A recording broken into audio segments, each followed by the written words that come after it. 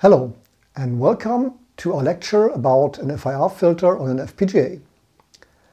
In the first video we had a look at the algorithm development and we saw that we want to have a separable filter for horizontal and vertical processing, that we want to have 7 taps, and we also determined the filter coefficients.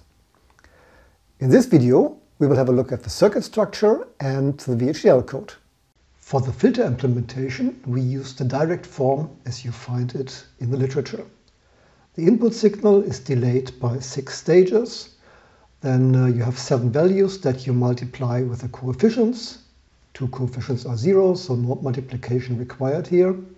You sum up these values and divide the sum with 32.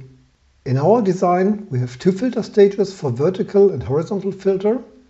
The vertical filter requires a line memory for 1 line delay, and the horizontal filter uses a flip-flop stage for 1 pixel delay. Our implementation will be a design for a 720p video signal. These are 1280 by 720 pixels, and this gives a clock frequency of about 75 MHz.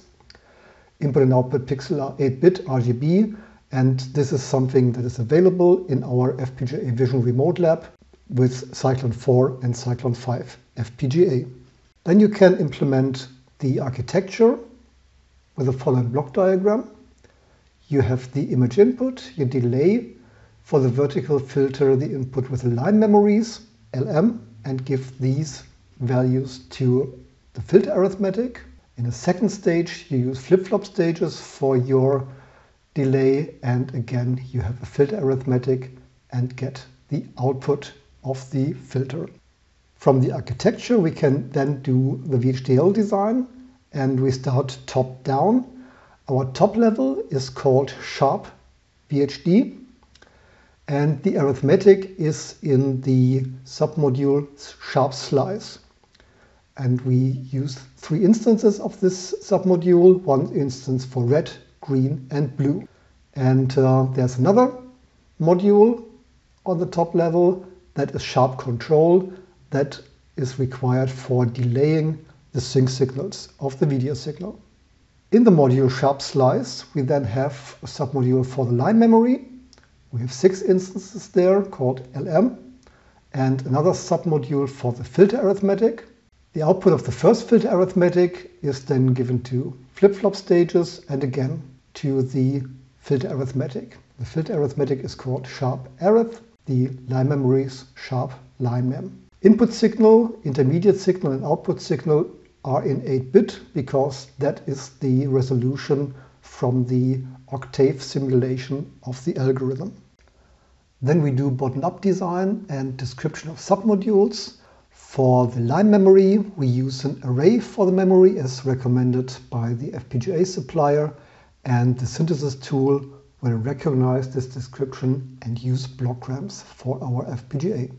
For the filter arithmetic, there is a naming convention for the input signals. So M3 means the filter tap -3, P1 means +1, and so on.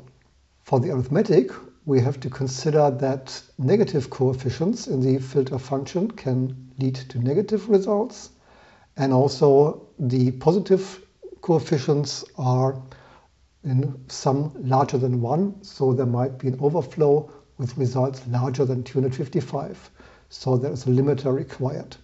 Please have a look at the code. It's available at our project website on the link you find here. For an FPGA implementation, you can use our free remote lab. This means you can perform experiments with real hardware. You perform synthesis on your local computer with the Quartus design software, and more information about software versions and available FPGAs is found in our FAQ. One important thing to consider, don't forget the constraints for the I/O pins. Before we have a look at the implementation, there's one final remark. For the image borders, the design uses a simplification to keep the design easier. And this simplification has 2 effects. First thing is that the border pixels are filtered together with the start of one line or the end of the previous line. So for The pixels at the border, end of line and start of line are mixed. Second simplification is that the FIR filter delays the output for several sampling cycles. And this delay is not compensated for the vertical filter, so the output is shifted by 3 lines. This is done to make the design a little bit easier for you to understand. And it's also an exercise so that you can fix both simplifications. Now we perform the experiment on the FPGA remote lab.